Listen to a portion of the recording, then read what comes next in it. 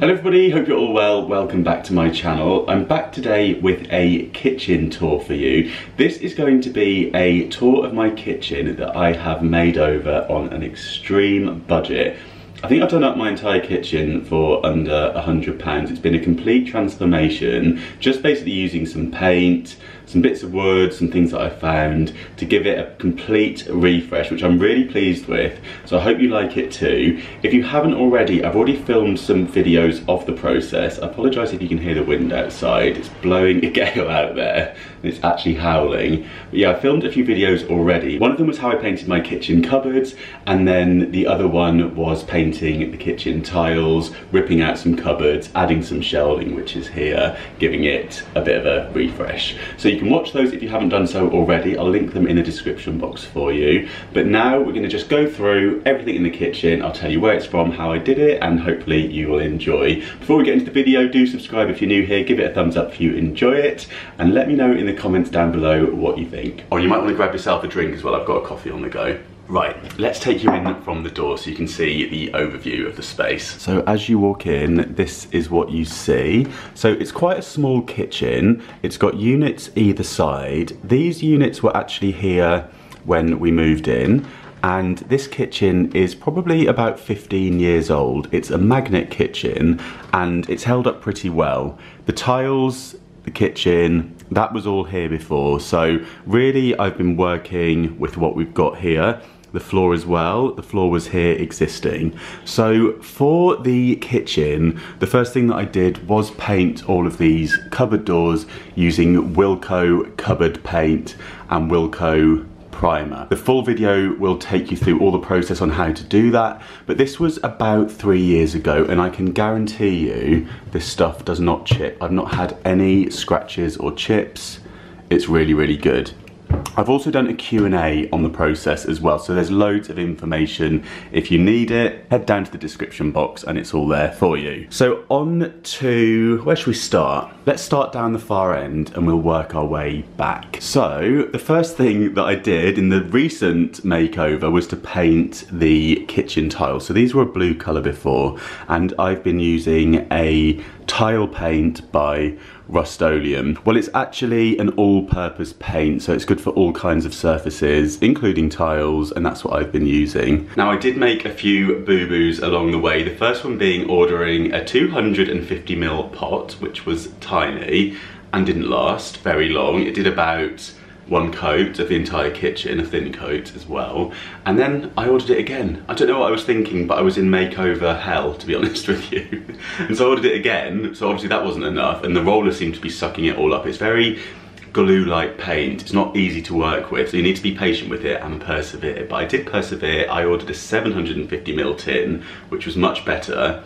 Didn't finish that tin, so I would say for a kitchen around this size, start off with one of the big tins, the 750ml, see how you get on with that, and then go from there. And maybe you'll need to order a second, smaller one, perhaps. Yeah, I did it completely the wrong way around, but you can learn from my mistakes, so you don't have to go through the pain that I went through. If you follow me on Instagram, you will have heard me moan a lot about the tiles, for which I apologise, but it's all done now. The other thing to keep in mind when you are painting the tiles is the air bubbles in the paint as well. So I noticed that if you get bubbles in the paint, so don't shake the tin, stir it quite gently, because the bubbles will start to appear in the tiles as you're painting them. Obviously I was going from a dark blue to a white colour, so it was harder to do in terms of it being dark underneath. I'd say if you've got a lighter tile, it's probably going to be easier to reach the white colour that you want. Or if you've got a darker colour, maybe opt for a darker colour all-purpose paint. So going something like blue to grey would probably have been a little bit easier to get the coverage on.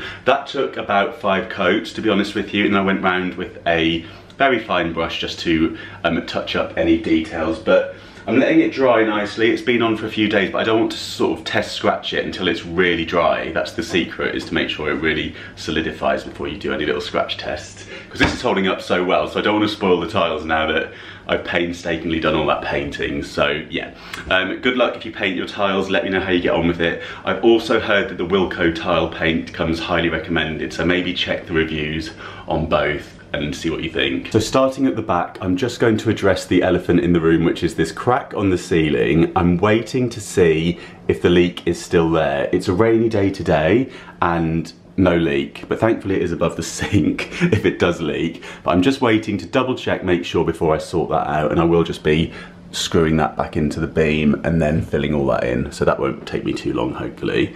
So on to what I've got here. So I've got this hanging planter that I've actually added some artificial plants into. These are all from Poundland. And up the top of the window here, this is a shower rail. This was only £2 as well from Poundland, and I've just used some IKEA brackets here to hang that up with so that I can hang some trailing plants. I've got this terrarium here from New Look Home. And then we have a couple of these glass birds, which are really nice because they catch the light when that shines through in the afternoons. And these were a gift from my mum. And then down here, I've just got a couple of little, I think these were shot glasses that I've just got some things growing in. Not actually sure what these are, but they look quite pretty on the windowsill. The shutters here are actually something that I dumpster dived or found out on the street. I've painted them white, chopped them in half so they're just for the bottom section of the window. It just gives us a bit of privacy from the gardens down below. Then we have this string of pearls that I actually bought from a plant shop in Devon, and that's held up really well. I just have to remember to water it every now and then. And then onto this, which is a hanging planter from Poundland that I actually did a DIY on. So that video is on my channel if you want to see some Poundland DIYs. And the cactus in there also is from Poundland. The mirror here is thrifted. I think it might have been Urban Outfitters originally, but that came from a charity shop. And I really like the way it actually reflects the cactus back here. Let's turn that around. So onto these shelves. So these are made from scaffold board. I actually had these cut to size at my local timber yard. They were really helpful there. Really thorough, excellent service. Cost me £30 to get one long scaffold board chopped into 4 pieces. So I've got 2 more of these to do another project with. And the brackets I bought online from Amazon, which are really nice because they go from above and scoop underneath. So if you want to go for brackets where you don't have anything underneath showing, which I think is quite a nice look, they're really handy. And also if you're going up against something like these ones, you've got the tiles below. Again, really handy for that, so you don't need to drill into tiles. You can mount them from above. So depending on what your shelving situation is, they've got different options. They have got the ones with the brackets going below the shelf, but I just preferred those ones. Up here I've got a couple of mugs. I think these were just from charity shops. We have a Wedgwood bowl, like a fruit bowl. I also left this on. I like the detail. I wanted that to be part of it, in case you're wondering why I use that bit of the wood. I like the fact that it actually looks like scaffold boards. We have some vintage wine glasses. These are German wine glasses, and I really like the green glass on these. And then we have this sign that says, "Live more, worry less." It's in a frame from IKEA, which I got at a charity shop, I think it was. And then the frame inside is from Desenio, I think. All of the prints in my kitchen are from brands that I have worked with, so they are from previous ads. This here was a gift from my friend Luke. This is a cactus shaped bottle opener along with this cactus here. If any of you saw my birthday vlog, when I reached into the bag, I spiked all my fingers on that. So it has memories, but love that, really, really nice. And then we have this little watering can, actually quite handy for anything small and delicate. Down here I've actually got my succulent babies. So these are ones that I propagated, which I've done a video on. Again, if you're interested, that is on my channel. A few houseplant care videos are there for you to have a watch of. I really need to repot these at some stage, but they're coming on quite nicely. I think they'd do better if I did put them into individual pots. And they're on a serving bowl that again was from a charity shop, and I just thought it worked quite nicely to kind of divide them up. Onto this lemon juicer. So this is an Alessi lemon juicer. Oh, it's not for lemons, it's for any, you know, oranges, whatever you want, limes, that sort of thing. I saw this when I was a kid in the Ab Fab kitchen. If any of you watch Absolutely Fabulous, I always admired it in their kitchen. Always wanted one of these, and I absolutely love it. I think it's such a classic design piece. And then we have this cactus here in a basket that I picked up in my travels. I've forgotten where I was, but it was in one of my vlogs, so if anyone can remember, let me know in the comments. And then onto this wall, which has been stripped back now to the concrete underneath, which I've left exposed.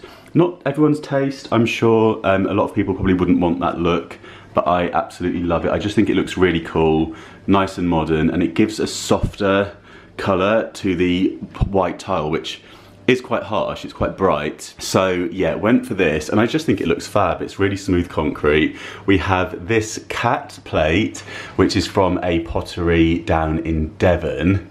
It was actually from the rejects pile, the, is it called Seconds, where the glaze hasn't gone quite right, so picked that up for a bargain price. But it is lovely handmade little plate, and I really like the colours going on there as well. And also the circle matches nicely with this mirror, which is a new mirror from Primark. These are only £10, which I think for a statement mirror like that just looks fantastic. It's conveniently reflecting the, oh look at this weather, sorry if you can hear it. It's conveniently reflecting the crack in the roof. So let's reframe, that's better. That looks a bit nicer for you. And then on to this area here. It's kind of like a breakfast bar, so it had nothing going on underneath. I was actually just keeping some chairs under there and shoving stuff underneath, which wasn't working great. So what I've done here is added some wine crates and an old shelf that I had in the bathroom. All of these are things that I've obtained. I think they were all free, to be honest with you. This was free as well. I found that out on the pavement and painted it with some Faro and Ball paint in the colour Pigeon. And then I screwed on these legs from an IKEA unit that I had, but I double stacked, so I didn't need the second lot of legs. Saved them for a rainy day, excuse the pun, and they've worked really nicely. I had to stack them up a bit, but that just gives it a bit more support. On the top here, I've got this tray that was from I think that was from an IKEA event that I went to. Yes, it was. That came in a goodie bag, so I was very lucky to get that because it fits perfectly at the top. So if ever I do like a few coffees, I've got a little tray that fits really nicely. And then we've got all my favourite mugs out here, so it's a nice way to display them. This is essentially an old CD rack, I think. So if you have got an old CD rack and you don't use your CDs anymore, that could be a little upcycle idea for you. And then here, using the crates, I've just kind of like pieced them in how I thought they'd fit best. So it's no real like rhyme or reason to this, but I quite like the fact that you end up with this extra gap in here that will fit these storage jars on their sides, which I think is quite cool. And then we've got some plates here, oversized mug from Flying Tiger, and then I worked with Wilko's earlier in the year, and so I had some mason jars left over from that, and also some more jars down here which have got some porridge oats and almonds and that sort of thing. So I've got some to fill up and organise. I might even get the label maker out if I'm feeling extra organised. And then onto the corner, which is the fridge. Nothing too exciting about this, apart from it's got our fridge magnet collection on. So whenever I'm on my travels, I do like to pick up fridge magnets, and I've been that sad that I've kind of organised them a bit. I could even do this a little bit better, I think, but we start off up here in the UK. Let me know in the comments if you spot anywhere that you've been to. And we go on to Germany, and then we go on to Eastern Europe. We've got Austria here, then Italy, Spain.